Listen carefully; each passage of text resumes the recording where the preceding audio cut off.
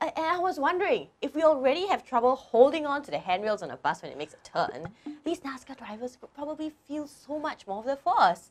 The forces on them would be pretty strenuous. Well, they are seated down and you are standing up. To add to that, those guys are in seat belts and proper harness.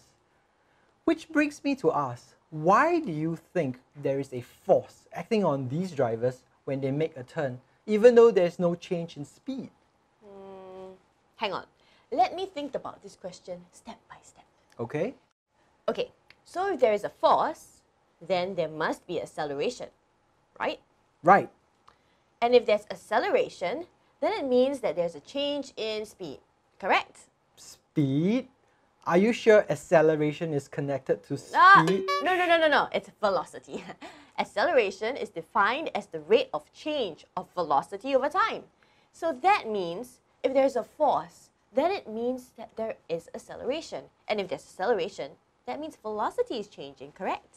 Yes, indeed. So that means in those cars, velocity is constantly changing for them, since they are constantly experiencing a force. Very good. But since those cars travel at the same speed and yet are constantly experiencing velocity changes, this means that while the magnitude of velocity is the same, their direction changes. And this is the only way velocity is constantly changing. Well done. Well done. Speed has no direction. It is a scalar. Velocity is a vector. It has a direction and a magnitude. It can be affected in both direction and magnitude by acceleration, which is also a vector.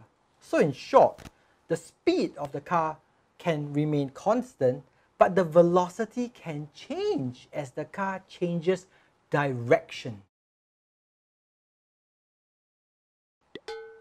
Excellent. For today's topic, we will be touching on the concept of circular motion. NASCAR has given us an excellent example of how circular motion works.